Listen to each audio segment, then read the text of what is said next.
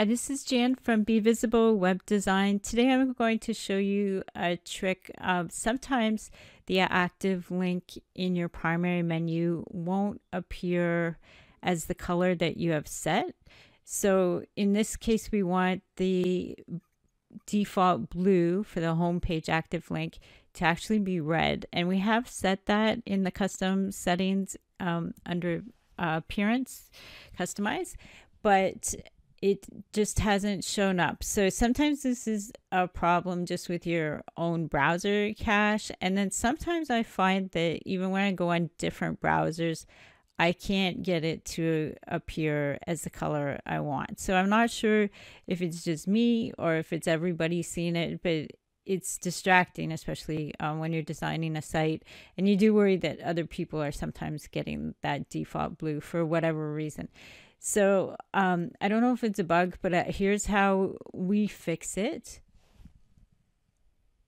And certainly before you do this, you could try clearing your browser cache. Sometimes I don't like to do that because I have things saved there that I want to stay saved there.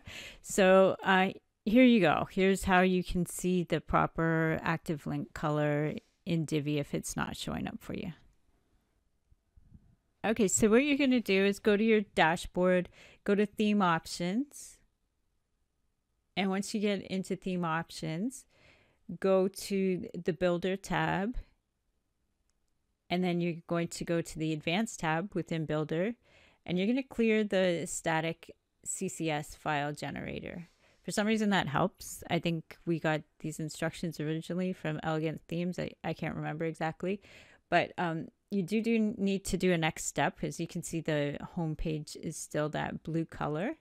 So you'll go into the header and navigation, and you're going to change the active link to another color. So you can see it's supposed to be red. It is red when I'm in Customizer, but it's not red when I'm looking at the site. So we're just going to pick any old color and then save it. And then we're going to turn it back to the color that we want. So there's the nice red. Now we publish that, and voila, we can see the red color. And that's it. That's your quick tip for now. Have a good week.